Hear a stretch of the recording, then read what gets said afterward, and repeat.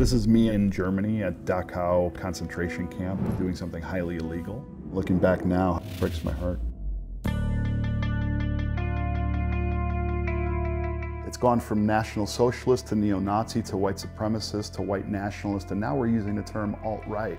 Hail Trump! Hail our people! Hail victory!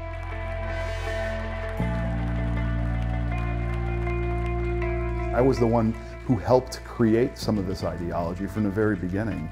My name's Picciolini, and this is the time I changed my mind. When I joined America's first neo-Nazi skinhead group, suddenly I felt like I could conquer the world. I'd been kicked out of 4 high schools, one of them twice, and I met some individuals, and they promised me paradise. They promised me that the bullies would go away, that my life would get better, that I'd have a family, and that I would have a sense of purpose. Being a skinhead for me gave me this sense of power that I was lacking when I felt the most powerless. This was the band. It told us to go out and hurt people because we needed to protect ourselves, and in fact we did do that. We did go out and attack people because we believed that that was the right thing to do. Well, I think it's very hard for a white male.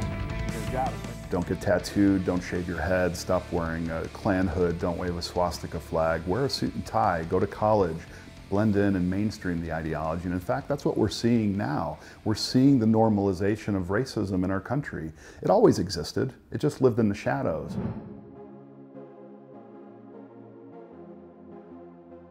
Here I was holding my son. I'd already started to have confusing thoughts about my ideology. I just couldn't reconcile the hate anymore. But because I was a greedy business person, I also said, well, I'm not just going to take money from my brothers and sisters, I'm going to take money from the enemy too. I started to meet and dialogue for the first time with African Americans and with gay people and with Jewish people.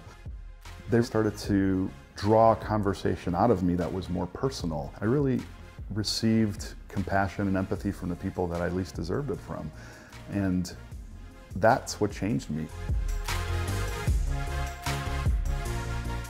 And for the last 20 years, I've dedicated my life to helping other people leave the same movement that I helped build.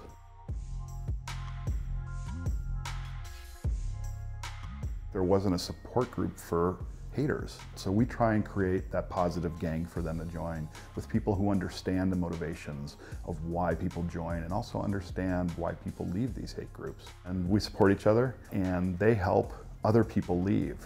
And it's possible. People do want to change. One wonders if these people are people at all. Or instead soulless golem. The only way to show them that there is nothing to hate is to show them that there's something to love.